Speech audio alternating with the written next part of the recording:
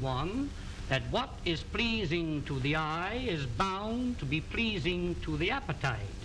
If you're making a shrimp salad and you happen to run short of shrimp, mix these in with the regular shrimp.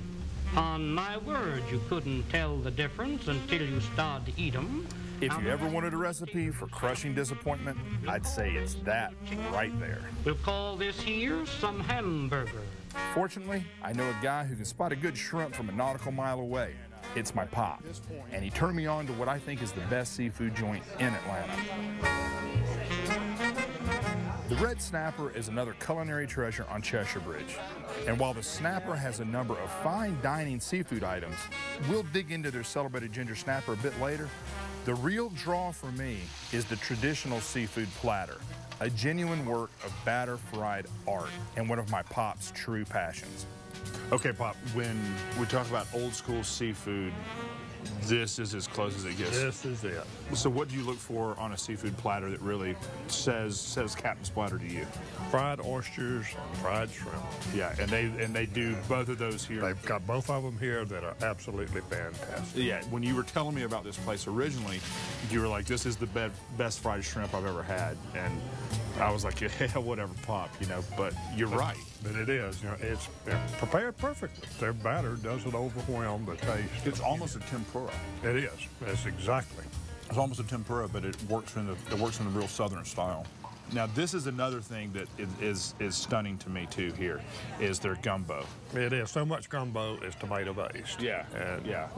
This is totally different. It's a peppery, briny gumbo. Let's do one where I'm not spilling it in my beer. Okay, ready? Oh, blow the man down, bullies, blow the man down. This food brings back memories for us. My great-great-grandfather came into this country near Savannah, and we've always maintained a close connection with the Georgia coast. All of our family holidays and stuff have been centered around seafood, whether it was a bushel of oysters at Christmas, or a case of crab legs, or whether it was game we had caught, things like that. You and I did something every Thanksgiving where we would go to Sapelo Island. What did we do on Sapelo Island? We went deer hunting. Yeah. And it was a father-son. It was a father-son. From the time you were 12 years old to the time you were 16, we went. Jimmy, I'm mighty proud of you. It's been the most fun I've ever had. Next year, let's do it all over again. That's a date. Swell. Now, in Darien proper, there was a seafood restaurant that you and I ate at before we left. Archie's. That's right, Archie's. And we ate there when we got there, and we ate there as we were pulling out. Right. And that was one of the touchstones for this. When you found this place and you said, Jim, it's like Archie's. I was like, no way. Yep. And here it is. So, Dad, I have to thank you for turning us on to the Snapper, because it's definitely become a new tradition for us and our family, for sure. And the great thing about it, it's never been a disappointment. Yeah, absolutely. Yeah. Absolutely. It's safe to say that Jimmy hadn't heard of Archie's when he came to the States from Thailand in 1973. But by 1985, he had his own seafood place. He took over a Cajun restaurant and renamed it the Red Snapper, but he had to keep some of the other changes hidden at first. We're not sure that they really trust us, you know, to be like a foreigner from the other country, try to prepare Cajun-style foods, things like that. Sure. So basically, in the first couple of years, I have to hide myself away from the dining room, so we don't let people know who really the owner. Yeah, sure. And then, you know, create your own dishes. Yeah. I play with it for a while and then come up with a good recipe for ginger snapper. There we go. Man, that looks delicious. Oh, that looks delicious. Let me try some of this here. Mm. Man, that is something else. It's nice and tart, clean tasting. The piece of fish is great. It's got a little bit of spice to it. I love these sauteed shrimp here. You want one of these shrimp? No, thank you. Well, why is that? Well, I'm allergic to all the shellfish. I can't believe that. You sell the all best. The shrimp, crab meat, everything the shellfish, contact with the shellfish. You sell the best shrimp in Atlanta, and you can't eat it. Oh, man.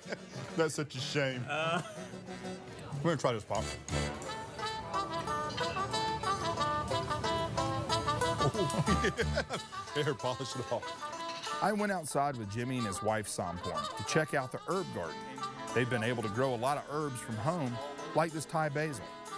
They used to grow their own chilies too, until somebody decided they needed to steal them.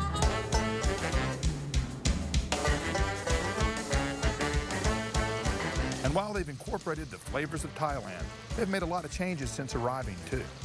Sonporn was a nurse when she got here. You went from being a nurse to doing what? Cooking. Cooking. And how did that work? I love it. And where did you go to school anywhere? Yes, I went to New York, the ICE, Institute of Culinary Etiquette.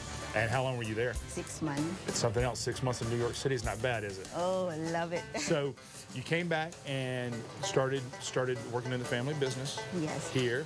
So Cheshire Bridge has changed a lot, hasn't it? Yes.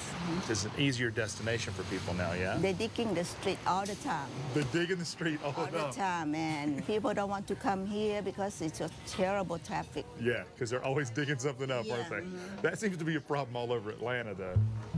So how does your day go? What time do you get up and get started? Usually I get up about 8 or 8:30 every morning, and then I come here maybe around 10, sometimes 10:30. All day, no all day stop. long, and then you get done with your dinner service and start wrapping up. And what time do you finally hit the sack? Maybe 1 o'clock. And that's the restaurant business, isn't it? Yes. Everybody, you've got to be ready for a long day. I really appreciate you having us here, and I love your restaurant. It's one of my favorite places in Atlanta. We try. Yeah, you try, and you try very hard. And you nail it too. Yeah, you really nail it. Thank you so much. Thank you. All righty, get to work. Back to work for them. On to the next place for me.